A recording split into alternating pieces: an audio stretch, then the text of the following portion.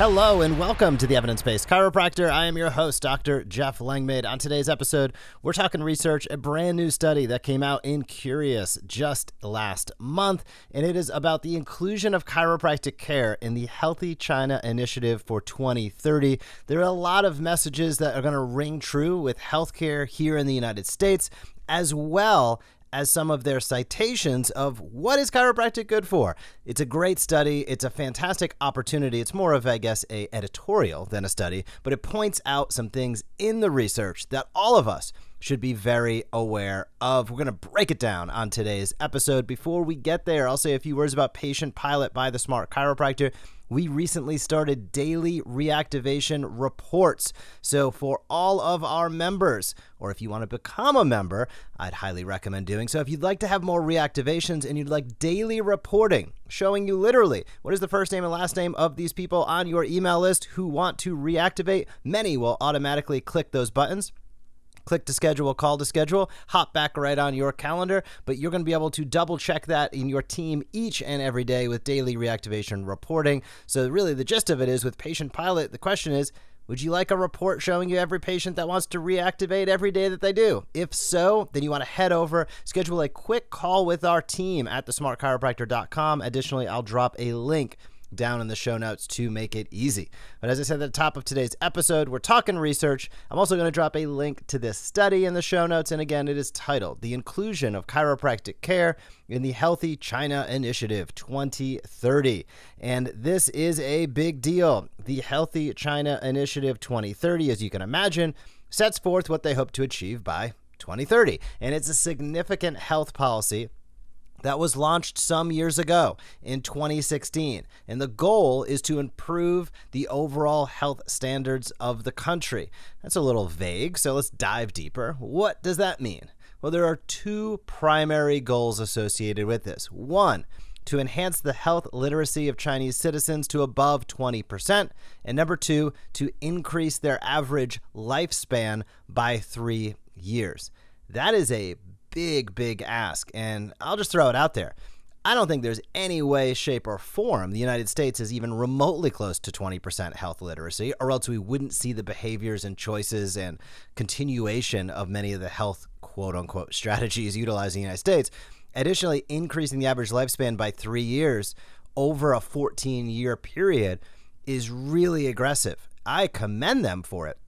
When I look at lifespan averages right now, quite frankly, I haven't seen anything in a number of years that didn't show the United States sliding back, not speeding ahead. So those are two big goals and big initiatives, of which, if they hit those in 2030, we'll talk about how chiropractic plays into this, is a really big deal.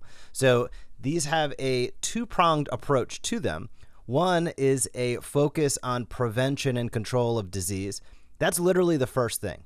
A focus on prevention. That's wild. I just don't think many countries are looking at things that way in any meaningful way. The second part is encouraging health-related science and technology innovation. So how do you increase lifespan? How do you increase health literacy? Well, you do it by, again, focusing on prevention and control of disease and encouraging health-related science and tech innovation. So a clear path. It's easier said than done, of course. So where does chiropractic fit in? That's what we're going to talk about. And just as a side note, this is a big shift from what China has previously had as a healthcare model, which this is going to sound wildly familiar if you happen to be listening to this in the United States or Canada, which was largely focused previously on disease treatment. And that is a big shift when we move from disease treatment to prevention. And quite frankly, with the industrial complex of medicine in the United States, I just don't see this happening anytime soon. Now, as consumers and people become more interested in prevention, that can drive things. But I don't see our government at all taking any sort of form of initiatives. That's the bad news. The good news is people at an individual level are very interested in prevention. So there's an appetite for it out there. But just as we can't expect insurance companies to magically pay us more money, never going to happen, we also can't expect the government to all of a sudden start focusing on prevention. And quite frankly, if they did, their idea of health prevention, or disease prevention, might be a little bit different than the way we view disease prevention. So I don't say that to dog the government. I don't say that to challenge people in the United States. I say that to just say that's the way it is. So understanding that's number one. Number two is, okay, well, what kind of decisions can I make as a business owner, as a healthcare professional, to maximize my opportunity to help people? Because that's really what it is all about. And let's tie back to the study. Ultimately, what is chiropractic care? Because that's an important component of, well, how does it fit into that? So as they highlight chiropractic care as a hands-on discipline that focuses on the neuromusculoskeletal system. And they also say it has been, I love this, widely recognized for its benefits, particularly in terms of disease prevention and curative therapy. That's powerful stuff. Again, 20 years ago, you'd never see a line like that in any research study. Now it's almost as if, yeah, we know it. It's widely recognized. There's a ton of benefits. It prevents disease, and it has curative aspects to it. And chiropractic, as they say, is the hallmark as spinal manipulation, which can impact the musculoskeletal system, thereby significant reduction in pain of muscles, joints, bones, connective tissue. And this can be advantageous for people with chronic conditions like back pain, neck pain, headaches, all of those things that we know. And of course, as we know, and they highlight, chiropractic is non-invasive. It's drug-free. And it's used to prevent the onset of musculoskeletal issues, reduce the need for medication, and improve overall health and well-being. I couldn't have said that better myself. I love seeing stuff like that in print because, again, I can tell you when we talk about health, tying this back to health literacy, I can guarantee you, because I see it all day, every day, on social media, on YouTube, everywhere else, most people think chiropractic still is a magical unicorn of nothingness. They do not believe that they have never been told, they've never been showcased, which in my opinion is a huge issue when we talk about the medical providers giving no information or misinformation. It's a real issue. That's why building referral relationships can be so important, but it is a real issue because we look at the research that's being published is so different than the thought process of the average person. There is no alignment between these two things, and that's a real challenge. Now, every challenge is an opportunity, so it's also an opportunity for you to educate, for you to grab market share, for you to highlight who you are and what you do, but it is a real challenge as well. And they highlight in this study that chiropractic care with the dual role of prevention and treatment could be an integral component of these comprehensive healthcare systems that are being built across mainland China. So again, they talk about understanding chiropractic care, that it is a discipline that focuses on disorders of the musculoskeletal and nervous systems and how that affects general health. That there's a manual therapy component, as we know, spine, peripheral joints, soft tissue, and that we take a holistic approach to the body, emphasizing inherent recuperative powers of the body, the natural healing system, which I think is really important. I want to highlight this for a moment. We all know, chiropractic is a holistic modality. But I want to just point out to you, think about the patients that you're seeing today. Are you taking a holistic mentality with them or not? Because many times docs in the quote-unquote evidence-based world become really myopic really quickly. There's pain here. I want to get that pain out of here as quickly as possible. I want to get that patient out of my practice as possible. I'm not over-treating anybody. I get it. But don't go crazy. We really I start to see a lot of young docs that are sports-minded, that literally brand themselves as evidence-based, becoming really myopic with their care. And the irony being, it's to the detriment of the patient, not to the benefit of the patient. So if you really want to have a patient-centric approach, use what you do uniquely as a chiropractor. Look at things holistically. Look at the neck. Always evaluate the next body region. If somebody comes in with a thoracic complaint, check the cervical and the lumbar spine. If somebody comes with a lumbar complaint, check the thoracic. Check the SI joints. You got to look at these next joints and really take more of a holistic approach. You're going to see your patients are happier. They're also going to, not surprisingly, get better. And that's the most important thing we can all do. So they highlight here that chiropractic care, and there's a difference between Hong Kong and mainland China. So they highlight here, in Hong Kong, chiropractic has been recognized for its evidence-based benefits, and that there have been numerous studies showing that chiropractic care can be effective for managing musculoskeletal pain, especially low back pain. They highlight a previous study that showed chiropractic lead to significant improvements in pain intensity and disability in patients with low back. They also highlight a comprehensive review that showed spinal manipulation is as effective as other commonly used treatments for chronic low back pain without the risks. And then a final study that they highlight revealed the risk of adverse events in chiropractic is extremely low, and it indicates the safety of the modality. So this all sounds great. Why isn't this just a natural conclusion? Well, there are a couple stumbling blocks. Chiropractors are not recognized as medical professionals in mainland China. It doesn't mean it's illegal. It's just not regulated.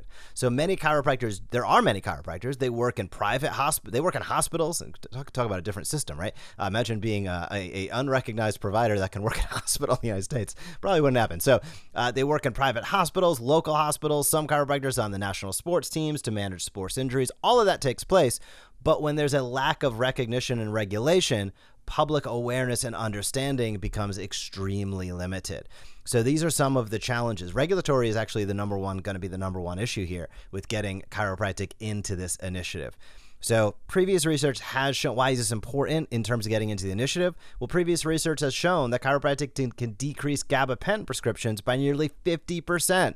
Why? Because number one, people will feel better and don't need the prescription. Two, they understand how their body works better. The communication of chiropractors, bar none to other doctors, on the whole, is just much better in terms of empowering people to take control of their health through movement-based care and therapy. And specifically, when we're talking about neuromusculoskeletal complaints, 99% of the time, that's the right thing. So as they highlight, chiropractic prioritizes patient education and self-management strategies, which are totally aligned with this initiative. But first, the government has to recognize chiropractic. The second, they say the government should promote research on the effectiveness. And third, they should find ways to integrate chiropractic into other health services so that there's a better and more holistic and patient-centered approach to care. So the regulatory issues are undoubtedly one of the biggest challenges, and they suggest that the Chinese government work with international chiropractic organizations. I don't know the international political landscape, but I know a few docs, including Dr. Brown over at the WFC. I don't know where the lines are drawn there, but it sounds like they would be a great organization. They also talk about working with other healthcare institutions. I know Bill Morgan and Parker are doing great things. I know it's far to extend over to China, but man, talk about opportunity with billions of people looking for healthy initiatives, looking for the answers by what we do. And this study sort of starts to highlight what that could look like in the real world. So the big take-home messages for me from this study are a couple things. One, it's interesting how China is approaching healthcare at a national level and how we're approaching healthcare, or should I say, how we approach disease care at a country level, national level here in the United States. Two is setting really aggressive goals. That's interesting. That gets people motivated and to take action. Three, this study highlights the fact that chiropractic needs to be a part of this. There's just no question about it. And they're talking about this being a part of it, even in a completely unregulated landscape in China. So I think about the regulation that takes place, for example, in the United States, in Canada, in Australia, heavy regulation. And the fact that we're still only seeing 15% of the population and that still a majority of individuals with neuromusculoskeletal complaints are getting advanced interventions. That is a problem. So here's the good news. It's a great opportunity for us to get out there individually to build our businesses. But it is a challenge at a community level when we have people getting unnecessary surgeries, unnecessary injections, unnecessary interventions day in and day out. The only way that changes is not by waiting for the government, but by getting out there, telling our story, and ensuring you have the tools and systems in your practice that give you the opportunity to do it. As a small business owner, you should not be responsible, for example, writing emails. That's why we do that at Patient Pilot. You're not making money doing that. You need to take care of people. And to get people into your practice, you need to have systems and processes to do so. And one of the best ways to do that is through reactivations, bar none. So I loved this study. I thought it was a really interesting highlight from a different perspective. I hope you did as well. If you have any feedback, you can always hit me up, Jeff at the Evidence-Based Chiropractor.com. Additionally, if you have not left a rating or review for this podcast, I would love it and greatly appreciate it if you do so. That would be awesome.